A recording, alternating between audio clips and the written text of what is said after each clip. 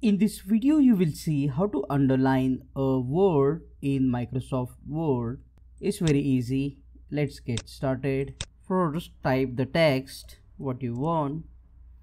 After typing the text, or if you have a text, just select it using a mouse.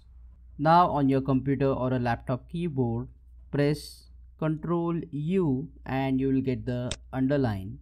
You can also underline the word or a text by clicking on this option U, which is a underline option.